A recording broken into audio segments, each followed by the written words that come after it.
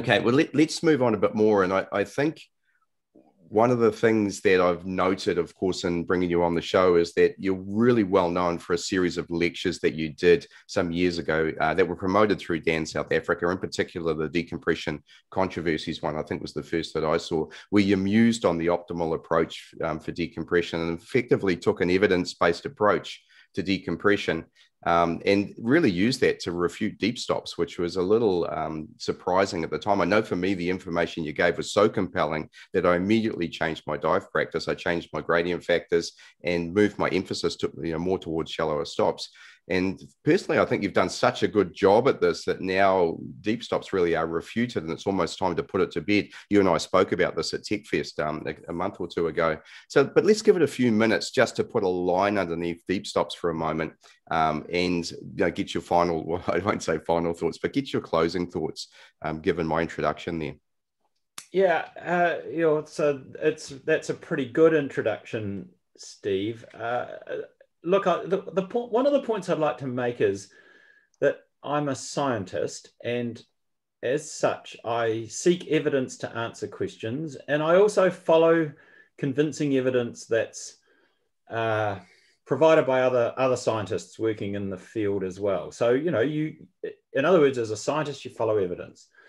Now, applying that process to the deep stops debate, because I've actually done very little original work in that area, like I'm not one of the researchers that's actually studied it, but I've certainly interpreted it, that evidence very, very carefully and painstakingly. So if we go back to the late 90s, we were all using kind of Bullman gas content algorithms for decompression. So, non-deep stop type approaches. And at that time that, people were getting decompression sickness when, according to the tables they were using, they shouldn't. And Doppler technology was showing that we were forming bubbles after these dives. And people put two and two together and basically said, well, our decompression algorithms aren't working very well.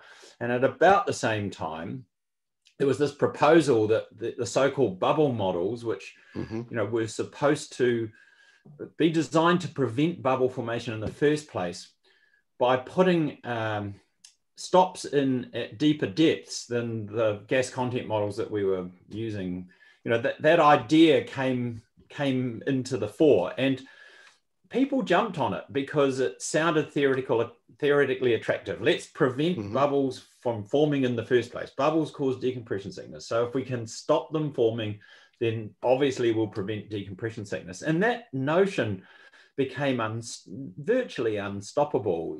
Lots of people started putting stops in very deep, and the bubble models, actually prescribed those, they predicted that you would need quite deep stops. So there was this shift towards deeper stopping.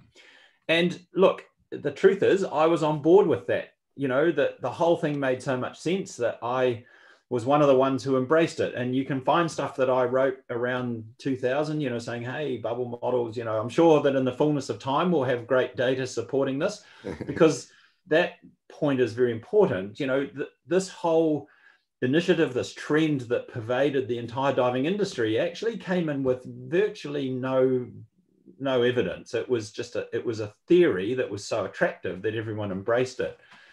And then, so we ran with that for a number of years, and actually it didn't stop people getting decompression sickness. I can tell you that for sure. But it wasn't critically examined for quite some time. And then a little bit of data started dribbling out from various places. There was a French study that showed that, bubble models didn't seem to be as good as a sort of a more old-fashioned approach in a very small study they did. And then there was this big study by the US Navy that the so-called NEDU study, which kind of unequivocally showed that a deep stop approach was not as good as a shallower stop approach. And I'm not going to dig in, the whole purpose of this podcast is not to dig into all of that, but that study really rocked the world, and it created a lot of controversy. And what I can say is that, the answers to the criticisms of that study are out there if people want to go and see them. The study was actually a very good study. It was a landmark study. They used decompression sickness as the outcome measure. Who does that these days?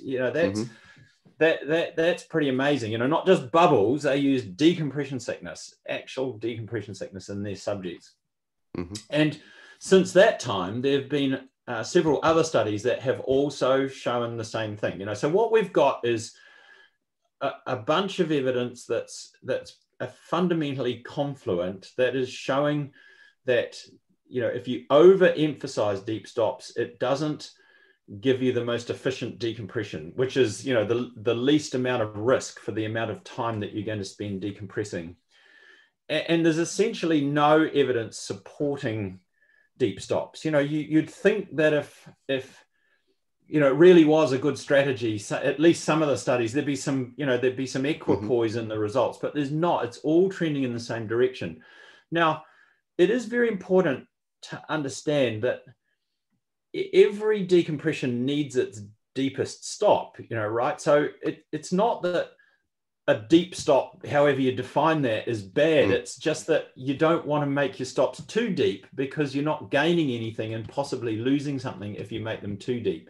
So the argument really should be not, are deep stops bad, or have we refuted deep stops? The argument or the debate is about, where should your deepest stop be? Because every decompression needs a deepest stop. It's just, if you put it too deep, then that's inefficient, because, you know, to summarize very quickly, you're probably taking gas on while you're probably taking more gas on than you're losing if you make your deep stops too deep. So the current debate is, where's that sweet spot for making your deepest stop? And I actually don't have the answer to that. And that's, you know, this is part of that science process that I alluded to just before. You know, we're in this phase now where we think that bubble models probably put the deepest stop too deep, that no one's saying, you know, you should do endlessly shallower stops. I mean, if that were the argument, then you just come straight to the surface and don't do any stops. Clearly, exactly. That doesn't work. So somewhere in between these extremes is a sweet spot. And the exact identity of that sweet spot and how to apply it to the myriad of different dives we do is tricky. And, you know, we still don't have an answer to that. I mean, people always ask me, what gradient factors do you use, you know? And I'm very happy to talk about that. I mean, I'm sitting somewhere around a gradient factor low of 50 and a gradient factor high of 70 or 80, depending on where I am and if I'm the only diving physician in the place. But I quite like to be conservative, and I don't really care about spending a bit of extra time in the water if it makes me safer, so long as it's safe to be in the water. So that's kind of, you know, that's kind of where I am at the moment. But, you know, that to some extent is a guess. It's sort of evidence-based free. But a bubble model approach or a deep stop approach would have had me at a gradient factor low of 10 or 20. So, you know, clearly we've evolved, but how far we should evolve in that direction is still an open question. So I tend to not say these days, look, deep stops are bad. I'm not saying that. You know, every dive has to have its deepest stop. What I am saying is, and what the evidence says, is that bubble model prescribed deep stops are probably too deep. Does that mean you can't do them? Of course not. You know, lots of people use bubble models and generally are fine. But if you want to know the truth in the universe about safety, then you're probably safer doing less deep stopping than a bubble model would suggest.